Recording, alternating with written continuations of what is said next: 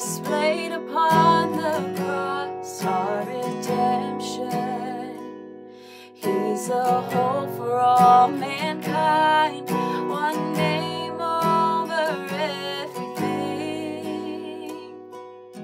one name over everything.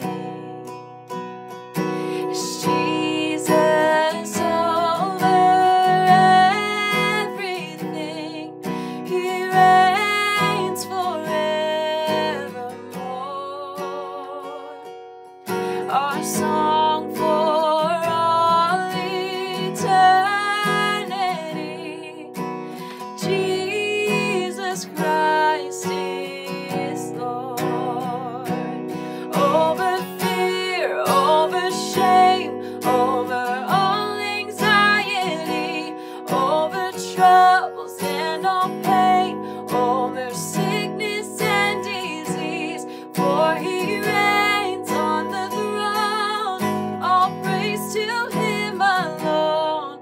One name over everything, and over death and all sin, over hell, over the grave. Darkness bows and demons flee at the mention of His name. For He reigns on the throne. All praise to Him alone. One name over everything.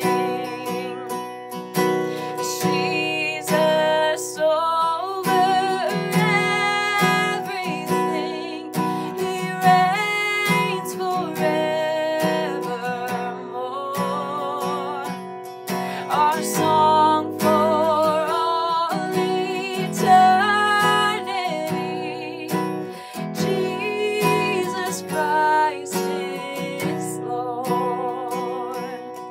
Our song for all eternity.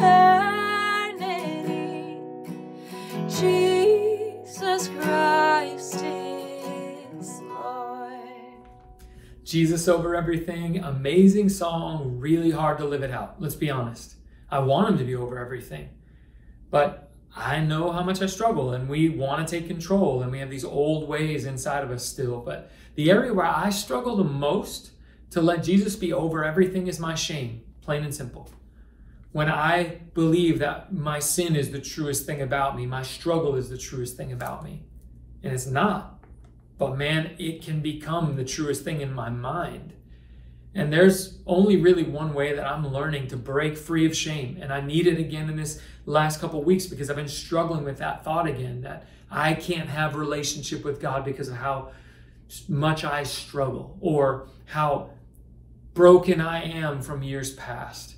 Listen to what the Apostle Paul says in 1 Corinthians chapter 1, verses 30 and 31. He says, God has united you with Christ Jesus. It's true about me, you, any of us who are trusting Jesus. He's united you with Christ Jesus. For our benefit, God made Him to be wisdom itself. Christ made us right with God. He made us pure and holy, and He freed us from sin. He did all of that. And then he finishes by saying, therefore, as the scriptures say, if you want to boast, boast only about the Lord. What is boast? It's make a big deal out of, brag about. Make a big deal about Jesus. Don't make it about you and what you've done or what you have, because it's all a gift from God ultimately anyway. Make a big deal about Jesus. I get that. But what I do is I make a big deal about my shame and my sin. A bigger deal than about Jesus. But it says, Paul tells us, and we know this from history, Christ made us right with God, pure and holy, and He freed us from sin. He did that on the cross. He paid for all of it. So am I going to keep making a big deal out of my struggle and my shame and putting it above Jesus? Or am I going to let Him, who made a big deal out of it once and for all, died, buried, and rose again to pay for all of it, am I going to make a big deal out of Him?